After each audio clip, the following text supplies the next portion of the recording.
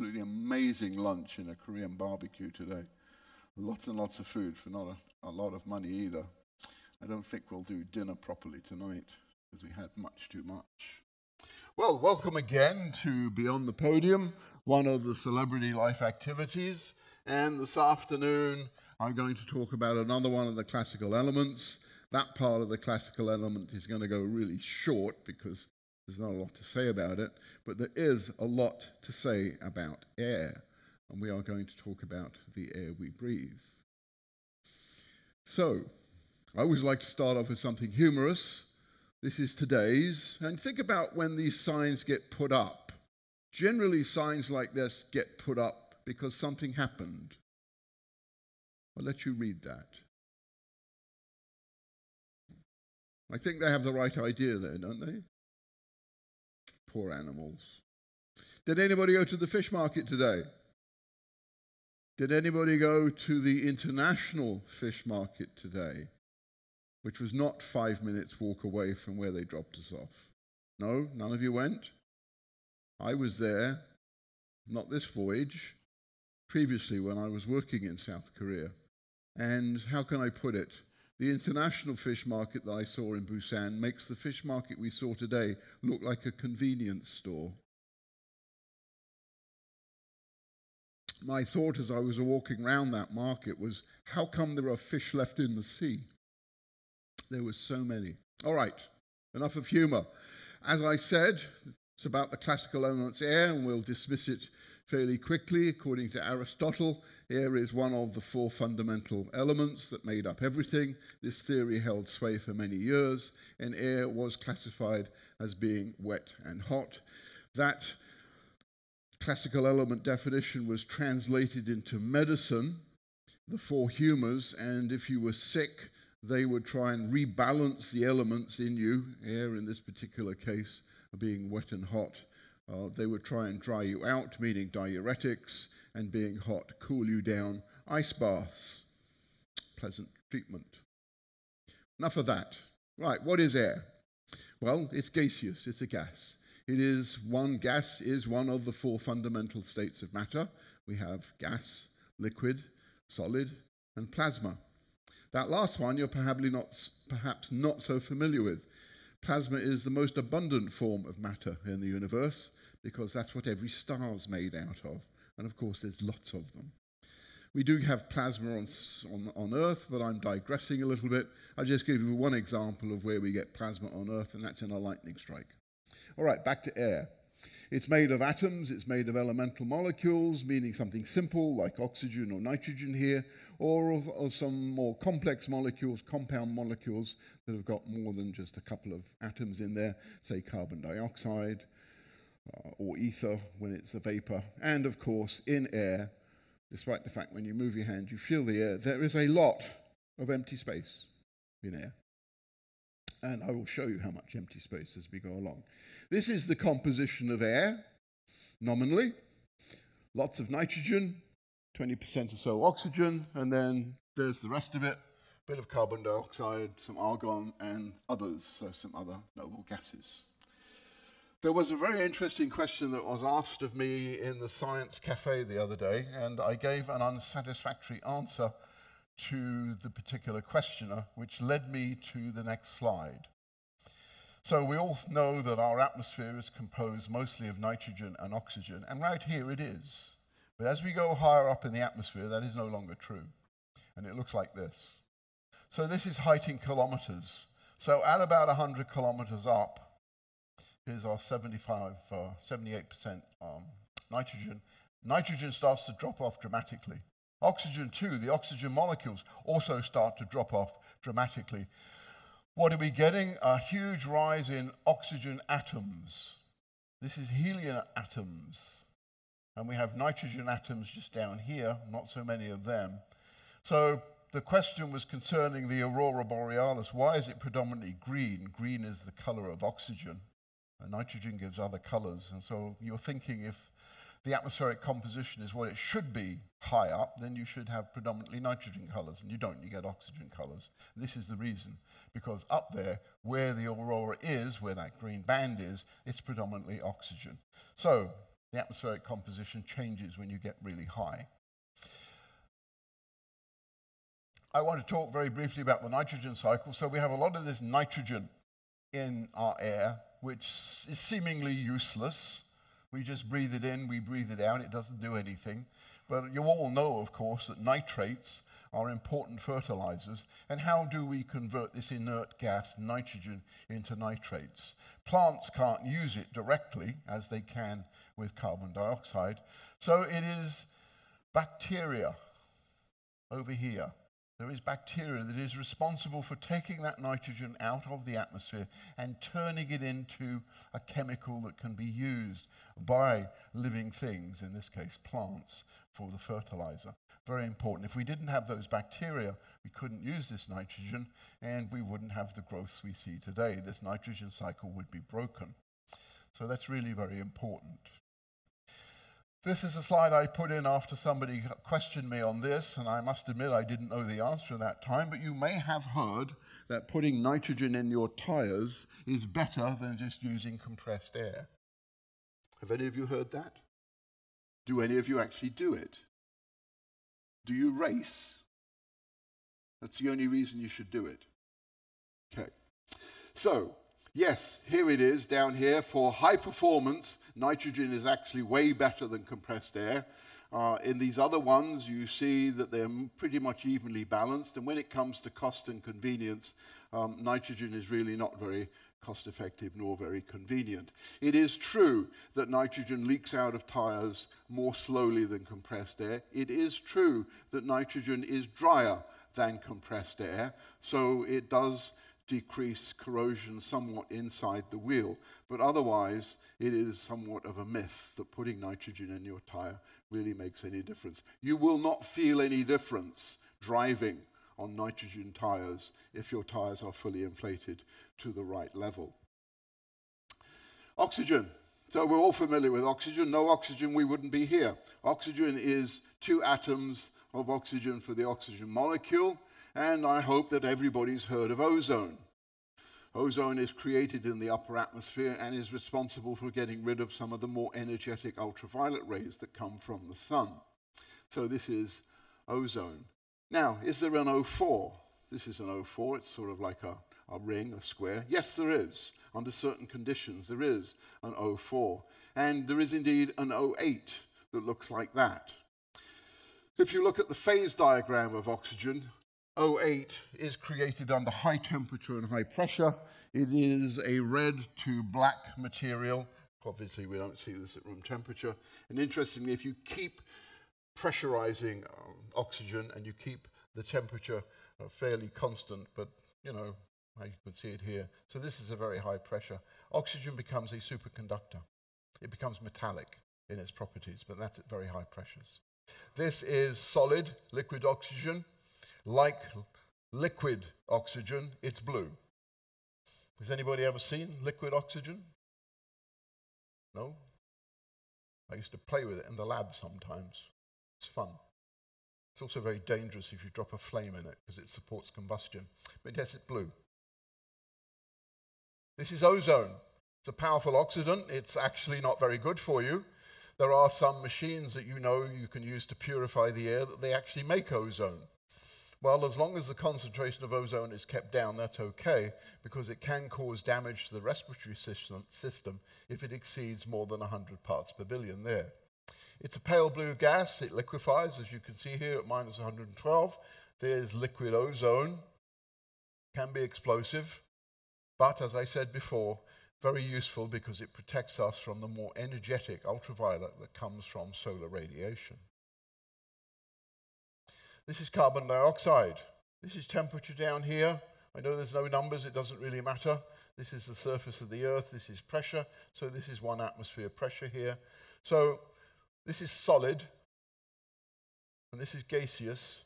And as you can see on that red line, at atmospheric conditions here at the surface of the Earth, when you have a piece of solid carbon dioxide, also known as dry ice, there is no liquid. You cannot have liquid carbon dioxide under normal conditions. It sublimates. It goes directly from solid to gas. It's only when you start increasing the pressure somewhere up here that we get liquid carbon dioxide. And then you have a normal process of melting to liquid and then a boiling of the liquid to a gas. But you will never observe that under normal conditions. You've got to be in a lab to do that. Now, what about carbon dioxide? We're familiar with it. We breathe it in because it's present in the air. We create it in our bodies because we metabolize oxygen to carbon dioxide. Plants also breathe it out from their respiration, and they also use it in their photosynthesis. How innocuous is carbon dioxide? This chart shows us how innocuous carbon dioxide is, and it really isn't that innocuous. So this is color-coded. Where you see the green, these are the effects that occur when the concentration is as shown here. So this is the normal concentration. It's very low. It's 0.04%. If it rises up to 1%, you're going to start feeling drowsy. If it gets up to about 3%, these blue ones are going to start kicking in. We get up to 5%, say, you're confined in a room and you're breathing out carbon dioxide and the concentration is rising and rising. When we get to 5%, you're going to start to get confused, you're going to have a headache, you're going to have some other problems, shortness of breath, of course. If we get up to 8%, you will go unconscious, your body will be sweating, your muscles will be tremoring, you'll have little seizures, and of course, if the concentration continues to rise, i.e. above 8%, then you are dead. It's poisonous to you. So not so innocuous. Other components of our atmosphere are the noble gases. So these are the noble gases: helium, neon, argon, krypton, xenon, and radioactive radon. There is a new element that's been discovered. They've only made a few atoms of it. It is in the same period as the noble gases, but unfortunately we've only made a few atoms of it, so we really don't know anything about it. And that's organoson, element 118. So these are the concentrations in the atmosphere in parts per million. So you see helium, yes, there's some there. There is more neon. There is a lot more argon. There's not very much krypton. And there's even less xenon. And these are the colors of the noble gases when an electric field is put on the gas. So that's what they look like. Let me talk a little bit more about this one, radon. Have you heard of radon? No. I see a no there. Has anybody else heard of radon?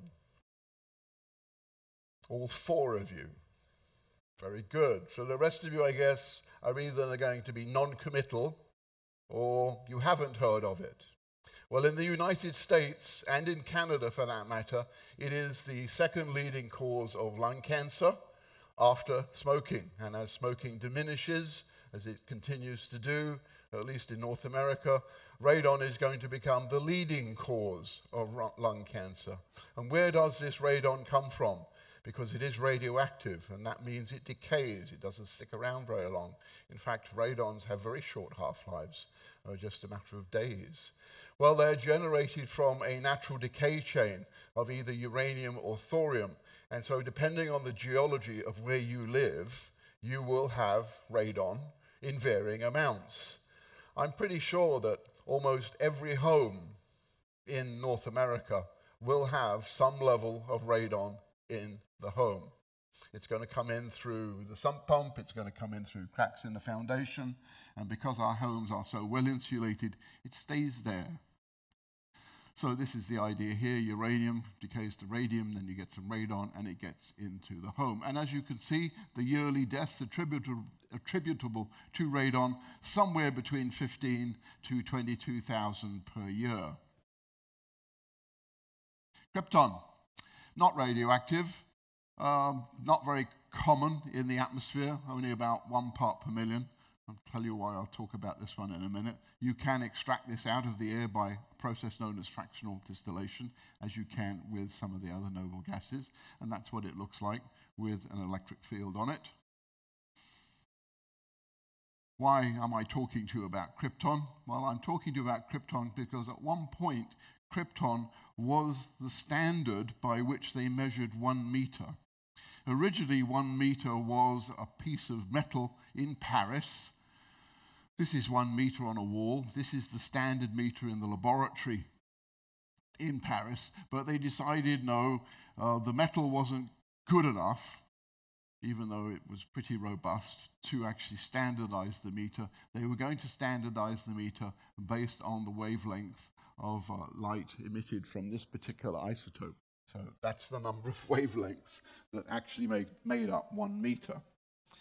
It sounds a bit convoluted, and indeed, I guess they thought so too, because this was 1960, because a little bit later, then in 1983, they redefined it, and now they defined it in terms of the path length of light in a vacuum using a helium neon laser, so that's the wavelength of that particular laser.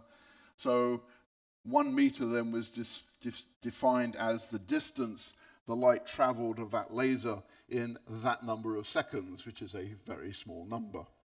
But that's how 1 meter is defined today. So back to argon and krypton again.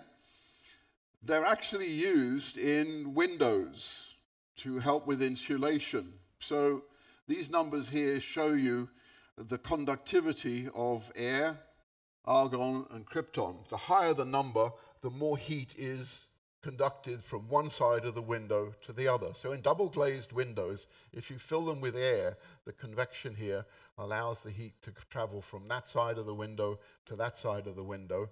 The higher that number, the more heat will go that way. And as you can see, argon is about, well, I say half. No, it's a little bit more than half of what air can do.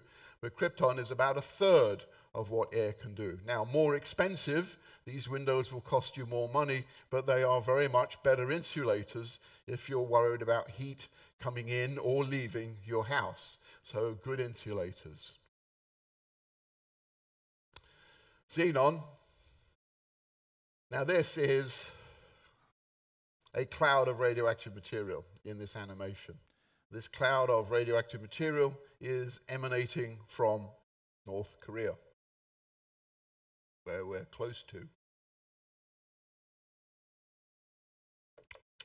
If we measure these 2 isotopes with very sensitive equipment, I'll show you where these are located in a second, we can say something about where a nuclear explosion took place, because the ratio of these 2 tells you how old that particular pocket of gas is, and then using air transport models, we can backtrack and figure out where stuff came from. So this is in fact a concentration scale here. The mauve purple color there is the highest concentration, and we have the orange less, and these are powers of 10.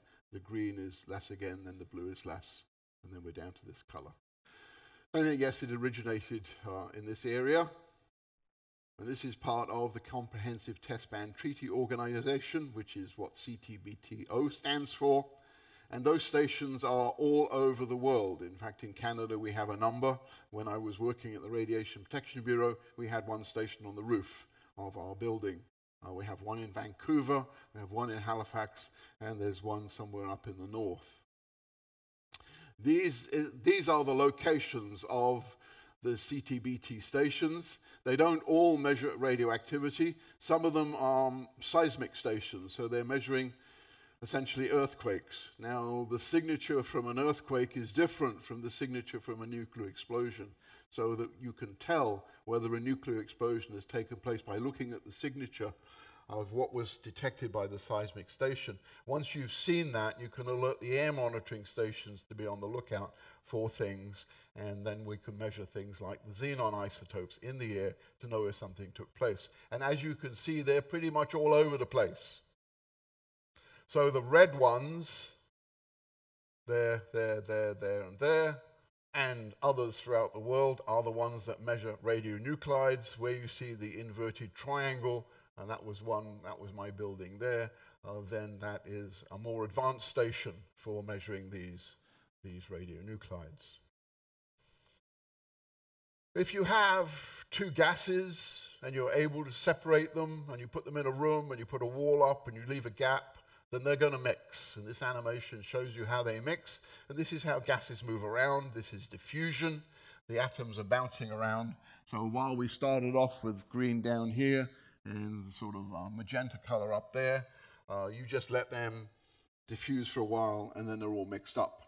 And so this is how gases travel They're just through diffusion. They're bouncing around. Breathing, obviously air is something very important to us as we breathe. This is one of the few functions that you can control. One of the few functions that's both conscious and unconscious, and you can control it consciously, or you can even do it a little bit unconsciously. When you eat food, you have to have a certain amount of oxygen coming in to help metabolize that food. One of the products of the food, of course, is energy, but one of the waste products is carbon dioxide. This is a complicated process and something that's been studied for a great deal of time. We'll get to the studies in a second. So for the major groups here, and I added alcohol as a major group because I'm sure some of you enjoy that food group, this is the amount of energy that's released when you metabolize that in kilocalories per gram. This is the amount of oxygen that you need in liters per gram of this material to metabolize it. And then this is the amount of CO2 that will come out from those materials, having metabolized it with the oxygen in the air. So this is the nominal basal metabolism, and this is why we say that human beings are approximately the same as a 100-watt light bulb. It's actually 87 watts on this slide, but that is the amount of heat that you are putting out. It is essentially that as a 100-watt light bulb. I mean, I know when I cuddle up to my wife at night, she's nice and warm. Yes, 100-watt light bulb.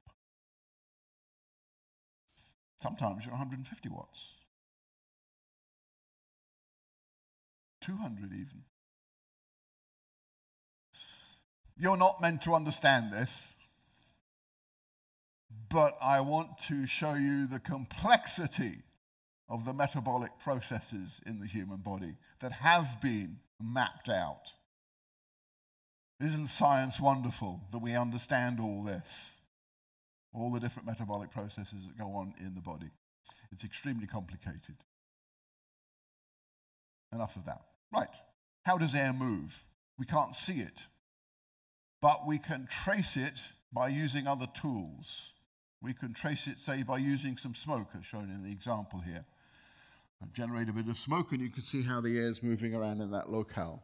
If you have smoke coming out of a smokestack, it tells you something about the air movement of a larger air mass. And indeed, if you look up in the sky and you look at the clouds moving, then it tells you something about how that air is moving up in the higher altitudes. I like this picture because we got the smoke from this smokestack going this way, so this air mass is traveling across that direction. And then in the higher chimney, we've got smoke coming out going this way. So the air currents up there are going in the opposite direction. Unfortunately, I didn't take that photograph. I wish I could. Every time I see two smokestacks, I'm forever looking at them, hoping that I'll see the smokes going a different way. But then, of course, I'm generally driving, so it wouldn't really be safe to be able to take that photograph, would it? So you can tell how air is moving. This is Chernobyl. You all heard of Chernobyl? This is the emissions from Chernobyl. This is the particle height. So blue is ground level, or as black is almost ground level, going up to a red, which is 600 meters in height, 6 kilometers. This is the cesium-137 deposition in becquerels per square meter that comes in at the end of the animation that shows you how the particles deposited. So that showed you how that plume moved around, and it's going to rerun again. So this is a timestamp when that occurred, and obviously the way this moved is due to the air that was moving that stuff around. So this is how the air was moving, being reconstructed through air modeling. So if we look at the world in general, if something is released, say, here in the east coast of North America, it's going to take about 2 weeks to travel to the other side of Asia, basically just on the latitude. To travel north and south to about the equator level or the North Pole, it's going to take somewhere between 1 and 2 months to be able to get up there. And to cross the equator and to go into the southern hemisphere, it's going to take about a year to do that. But eventually, what is released from that particular point, in this case too, Chernobyl, what was released from Chernobyl, went absolutely everywhere in differing amounts. We certainly saw it did in the Northwest Territories of Canada. So here's Europe. There's Europe. Chernobyl's over there. We saw depositions up here in the Northwest Territories from Chernobyl sometime later. And this shows you, again, how something may rise up into the atmosphere, be blown across, and then rain will bring it out, or the particles will come out. They'll collide with each other. They'll get heavier, and they will fall. The movement of air can be very dramatic, in fact, and this photograph shows you how dramatic air movement can be. A tornado or a hurricane can do this, and as you can see, there's a spar of wood that has been driven right through a tree. So just imagine the force of the wind that was able to pick up that piece of wood and drive it through the tree. Some people actually do this. They go chase these storms to try and figure out what they're like. I don't think I'd like to be standing on this road as that thing comes towards me. That's an F5 tornado. That would pick us up and throw us away, and we'd be history. This is Hurricane Katrina seen from space. And this was its after effect, of course, and most of this was storm surge. It wasn't rain. The winds whipping up the sea and blowing them into the land and over the land. And this is a Category 3 hurricane, again, showing you what the air can do as it moves. That mass of air is just blowing everything away. And of course, if you're standing in the way of something that is in that wind, then the impact could be disadvantageous to you, to say the least. This is our atmosphere. When you look at the planet from a distance, it gets even thinner. Just this little thin band of air around our planet that we can see. And this is the composition that we're familiar with, the 78% nitrogen, the oxygen, and then the other gases here in the lower part of the atmosphere. This is only true up to 100 kilometers. Above 100 kilometers, that's no longer true, as I already said to you. It's different. These are the different bands that we have classified our atmosphere into: the troposphere, the tropopause, the stratosphere. There's the ozone layer, which is so nicely protecting us from UV, the mesosphere, the ionosphere. And then above the ionosphere, extending as high as 10,000 kilometers, there is still something that we know as the exosphere, where we find most of the helium around our planet is up there. Now down here, which is only going up to about 10, 14 kilometers, depending where you are on the surface of the Earth, the bulk of the atmosphere is there. The bulk of the air is in that lower level. 75% of the mass is there. 99% of all the aerosols and the water vapor is here in this level. And of course, if you get above that, it gets difficult to breathe. So here's the boundaries. This is the temperature as we go higher. So there's 10 kilometers. The temperature drops down to about -80. The pressure drops as we go up, and that's a log scale. I'll show you more pressure in a minute. Go up to 30 kilometers. There's 50 kilometers. It's risen somewhat. So notice how the temperature goes down, then it goes up, it goes down, and then it goes up again. It really depends on where you are in the atmosphere as to what the temperature is. Now, the air actually weighs something. If you take a column of air here, this column of air, which is 1 meter square, say a yard if you don't think meters, so a yard square, and you've got that column going all the way up, then that's the mass, and that's pressing down on you, giving the air pressure that we experience. So typically, 1 atmosphere in the old unit, it's 14 pounds per square inch, a little bit more, or in the SI unit, just over 100 kilopascals. That's pressure at sea level. As you go up, that pressure decreases. So this is the weight of the atmosphere. Lots of it, but it's very small, of course, when you compare it to the Earth. We are losing air. The energy from the sun comes down, it excites air molecules in two ways. One of the ways is to give energy to the molecules themselves and accelerate them. If they have enough energy, they can escape the planet's gravity. The other way that we are losing air, and it varies on what the gas is, of course. The lighter the gas is, the quicker they go away. They are lost in a wind. So, in fact, a whole bunch of molecules will get energy from the sun and they'll just be blown off. They'll go faster than the escape velocity. They can also be blown out in other ways. If an asteroid impacts the atmosphere, it will knock air out. It doesn't have to hit the Earth, it just has to impinge on the atmosphere, and then at the top it will knock out molecules and we'll lose air that way too. So we are losing air. We actually lose them during auroras too. This is a plume here where we're losing air. This is the aurora borealis, and this is the plume where we're actually losing molecules.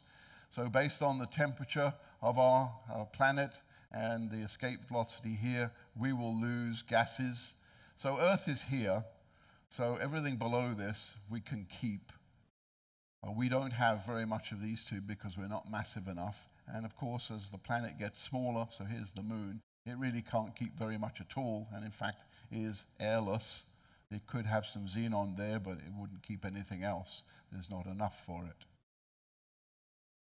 So this is the breakdown of the mass of the atmosphere.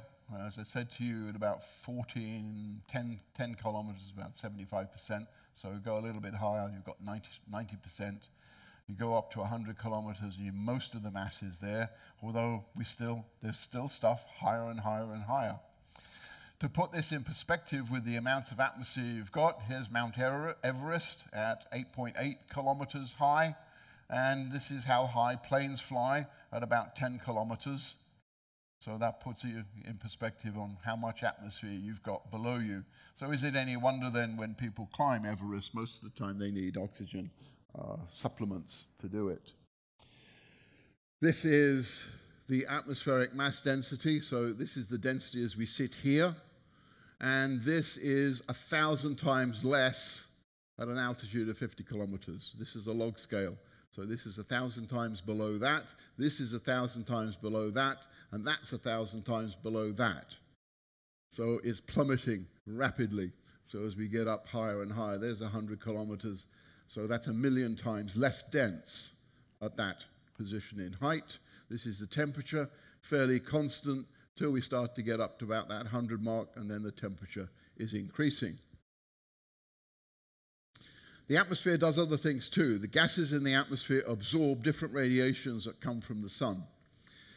It would be a very grim world if our atmosphere absorbed visible light. Think about that for a second. You see me because visible light is bouncing off me. If there was no visible light coming in from the sun outside and we couldn't generate artificial light, then you wouldn't see anything. In fact, the air in here, if it absorbed visible light, you wouldn't see that. It would probably absorb all the light before it got to the screen. So fortunately, this is transparent. There's the visible light. The atmosphere doesn't absorb very much. This is 100% opacity, meaning it absorbs everything. So as we go lower there, or higher in frequency, so there's the ultraviolet band here. You see some of it gets through, but a lot of it is absorbed. The cosmic rays largely absorbed. And then over here in the infrared, some of it comes down, some of it's absorbed. As we get higher into microwave regions, there's a big channel here where we can have microwaves and long-wave radio waves. But in the ultimate, up in the really long-wave radio waves, they're blocked. The atmosphere will absorb all of those. So that's because of the different properties of the gases. So it just works out convenient for us.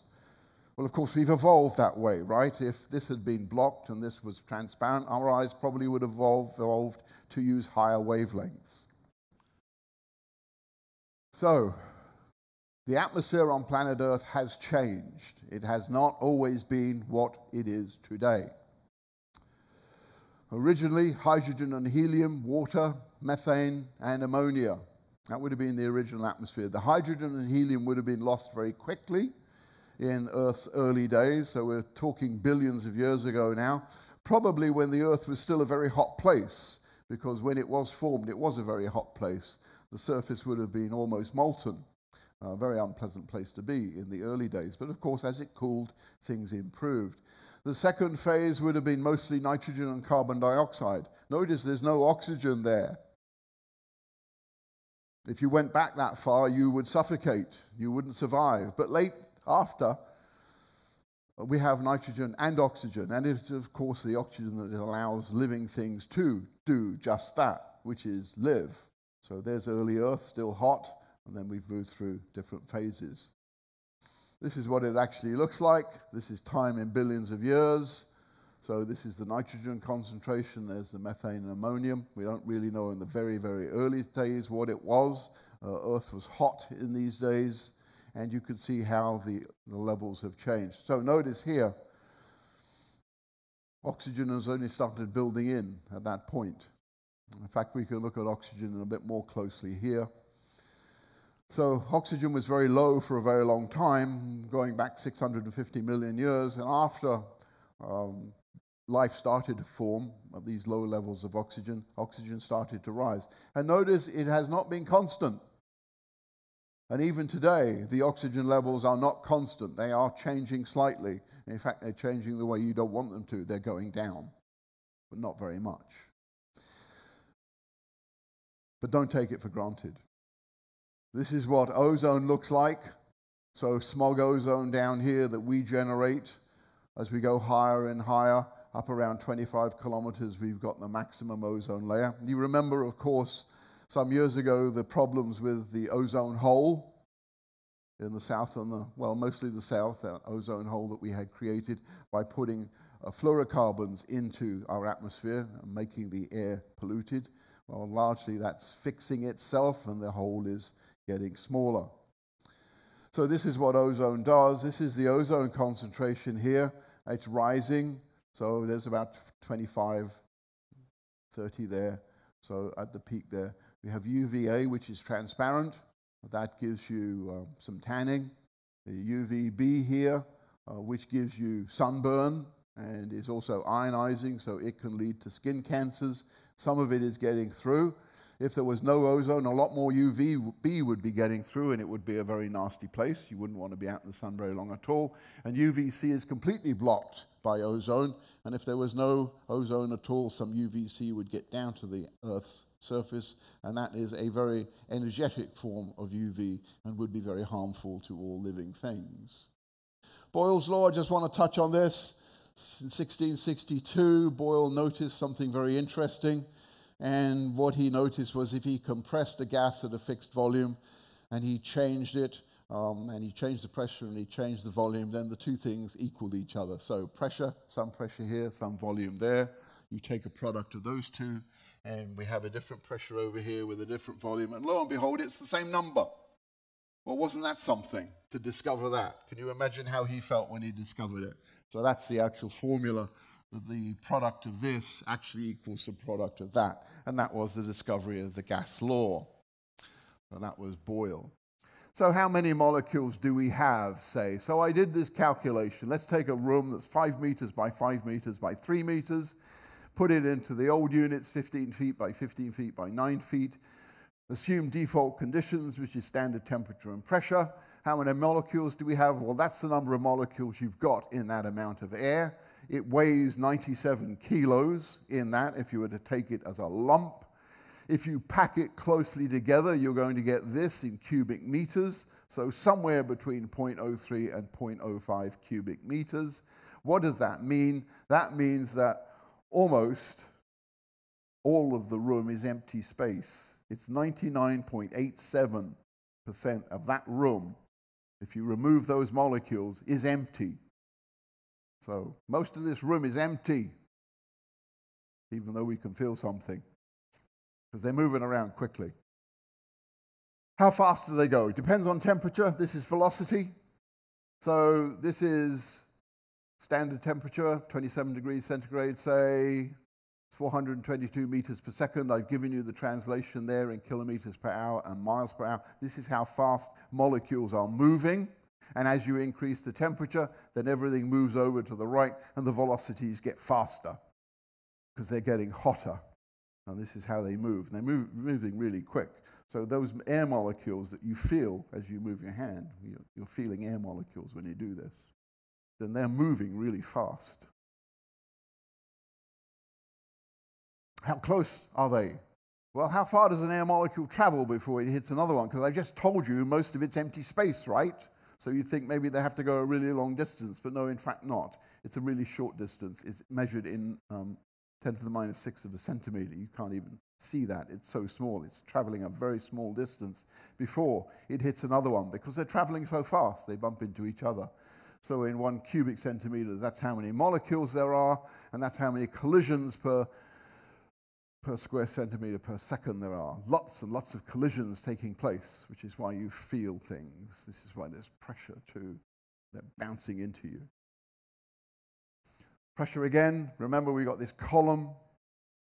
It's pressing down on you. And so this is for 1 square centimeter. So that's very small. But if you average this over your entire body, then the amount of weight of air pressing down upon you, giving you the air pressure that we're able to deal with, is equivalent to the weight of a small car.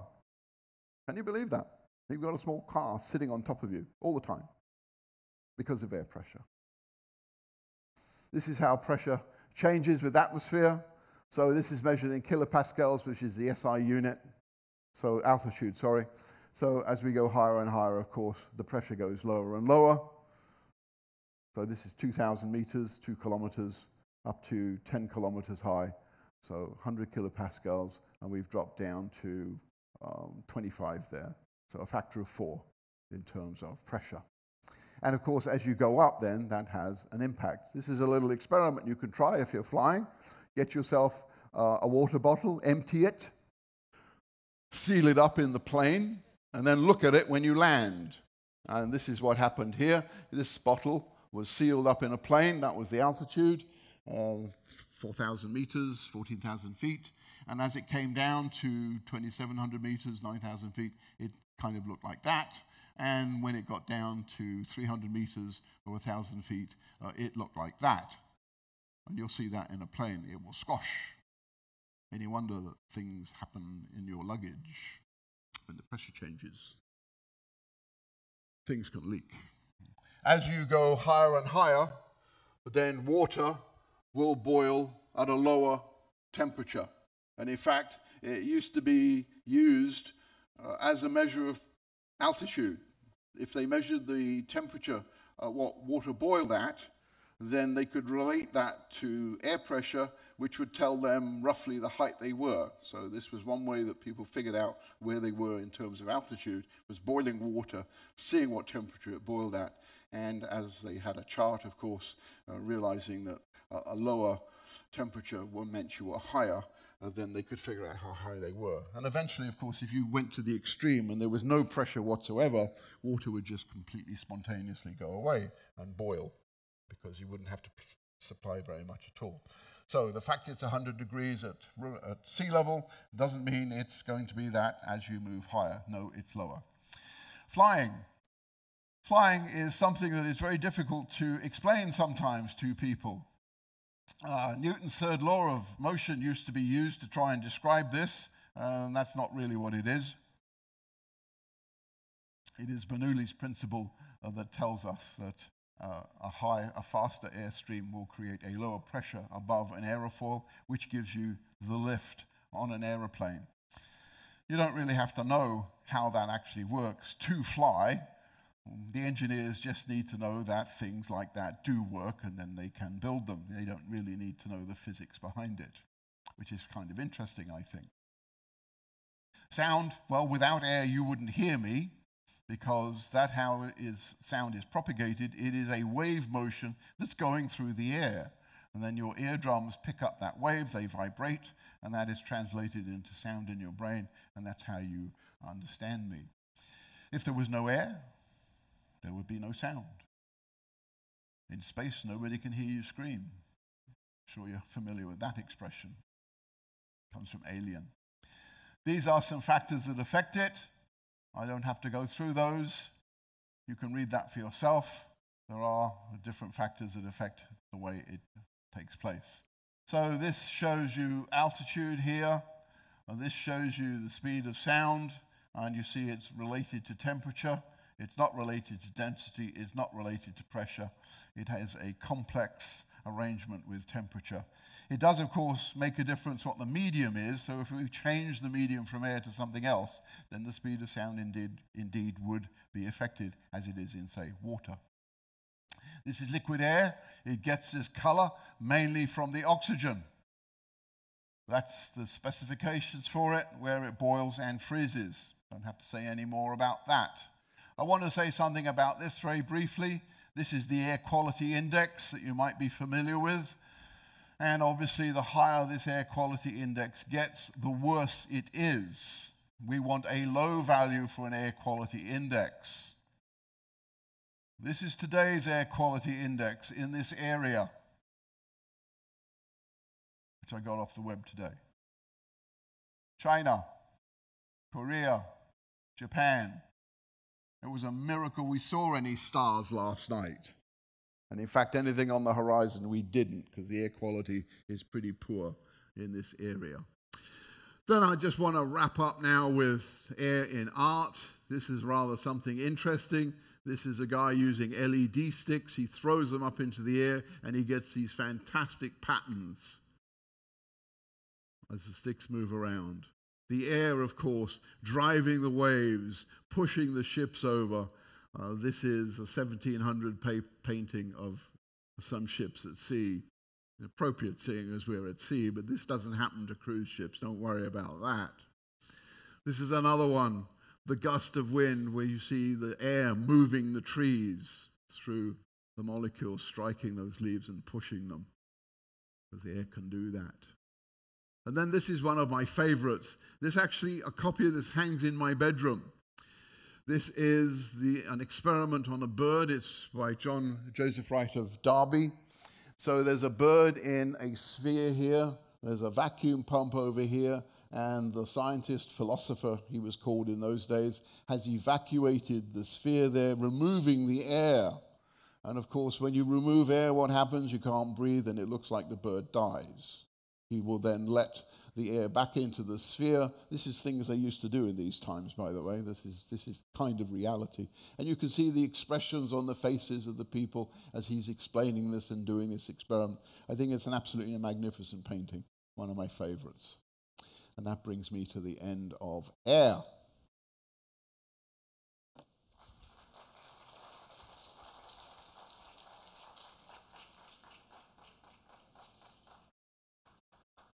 Thank you. We have a sea day tomorrow. Tomorrow I'm going to talk about radiation. And I'm going to have, Luda, stand up, the dog Q&A workshop.